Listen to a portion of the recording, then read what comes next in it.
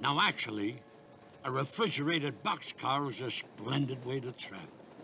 Splendid, that is, if one is a snowman or a furry-coated rabbit.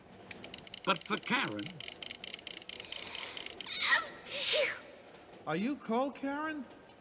Now, that's a silly question. You wouldn't be sneezing if you weren't cold. Well, just a little. Frosty realized that Karen had to get out of that car as soon as possible.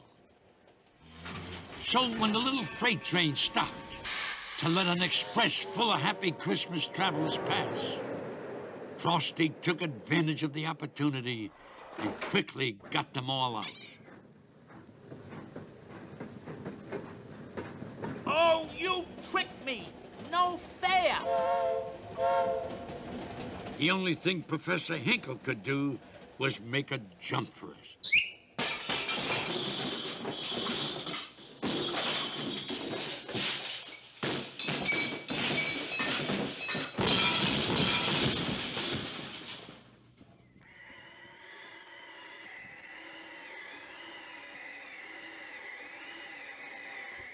Frosty wanted to get as far away as he could before Hinkle woke up.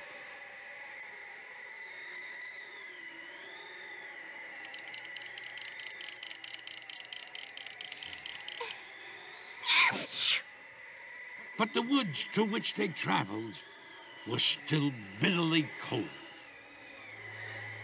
Hocus, I've got to get Karen all warmed up, or she's a goner. But I can't make a fire. Oh, boy. That's one thing I really can't do. Guess we just better keep moving till we find someone who can. Then suddenly they came upon a tiny glen, which seemed almost magical. For it was Christmas Eve, and the woodland animals were all decorating for their big celebration. They knew Santa was to come that night, and they wanted everything to be just right. Hocus, speak to the animals. See if they won't all pitch in and build a fire for Karen.